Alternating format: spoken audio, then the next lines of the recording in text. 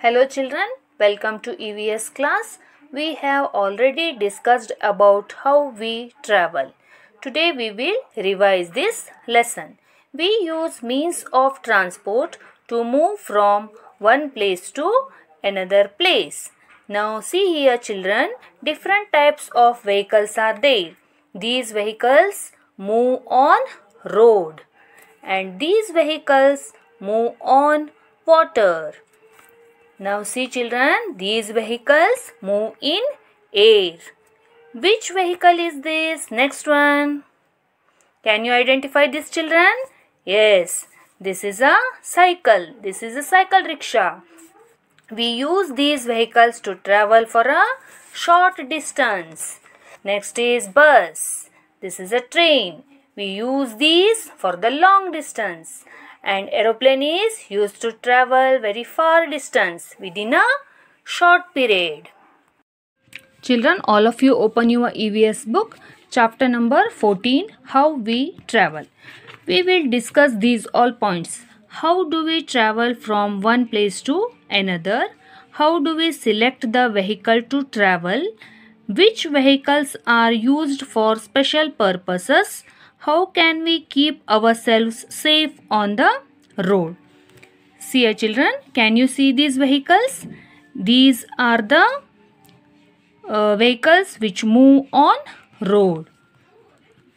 And this is a helicopter which moves in air. And next point, see here children, for short distances we can go by walk. And we can use cycle rickshaw to travel the short distances.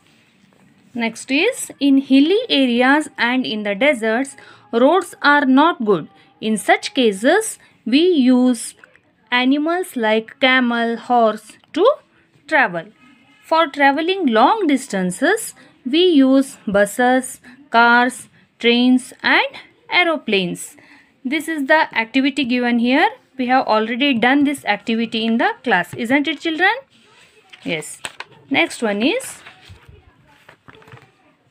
we use three types of vehicles to travel from one place to another. Some of them move on land, some in water and a few of them fly in the air. There are three types of transports are there. Land transport, water transport and air transport. Okay.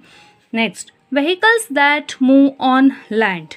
Cars, scooters, motorbikes, buses and trucks are the vehicles that move on land. All these vehicles have wheels. They need roads on which their wheels can move easily. The number of wheels is different in all these vehicles. Next part of the lesson we will continue in the next class. Okay. Thank you children.